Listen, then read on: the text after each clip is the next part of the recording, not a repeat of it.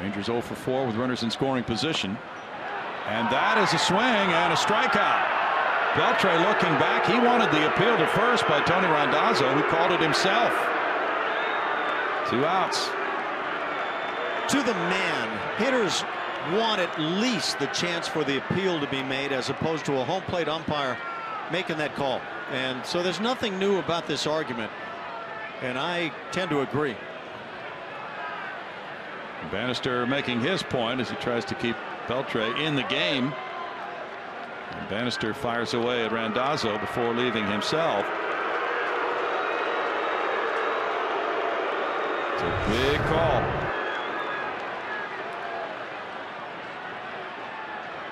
And now the peak from the side. Oh boy, that's right in no man's land.